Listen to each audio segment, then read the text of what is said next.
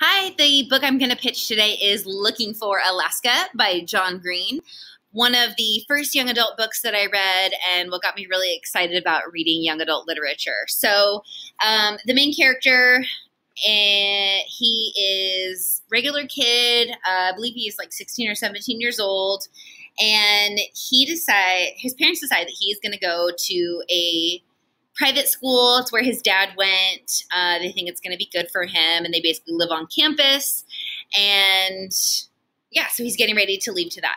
The way that the book is organized is actually a countdown. So each chapter is not a chapter. It will just have a countdown. So this says 136 days before.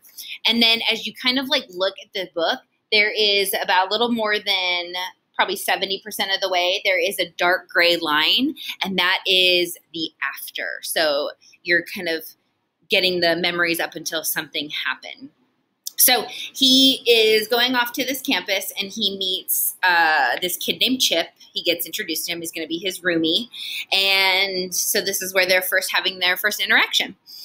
And he says, "Don't call me Chip. Call me the Colonel." I stifled a laugh. "The Colonel?" "Yeah, the Colonel. And we'll call you, Pudge." "Huh?"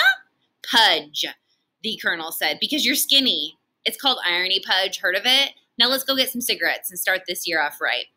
He walked out of the room again, just assuming I'd follow. This time I did. Mercifully, the sun was descending toward the horizon. We walked 5 doors down to room 48. A dry erase board was taped to the door using duct tape. In blue marker, it read, "Alaska has a single." The Colonel explained to me that 1, this was Alaska's room, and that 2, she had a single room because the girl who was supposed to be her roommate got kicked out at the end of last year, and that 3, Alaska has cigarettes, although Colonel neglected to ask whether 4, I smoked, which 5, I didn't.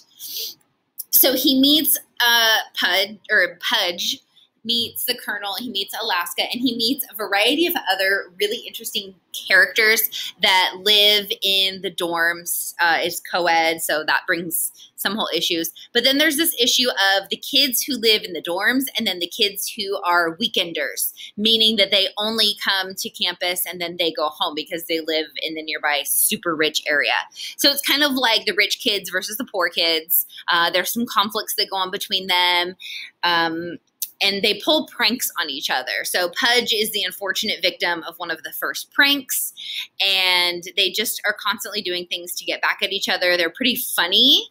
And then their little act of rebellion is they go and hang out in this one little smoking area kind of underneath a bridge, and that's where they get to kind of open up and be free and be themselves.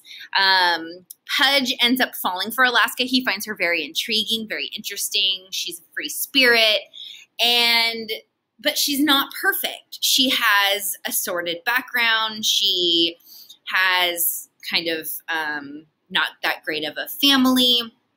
And she has some other addictions besides smoking that she is dealing with.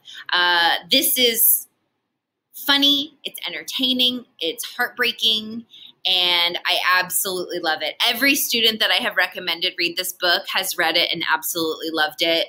Boys, girls, rich, poor, doesn't matter. You can find someone to relate to in here. And it's also one of those books where you can kind of experience a life lesson, hopefully, just through fiction and not actually something that you have to live through in real life.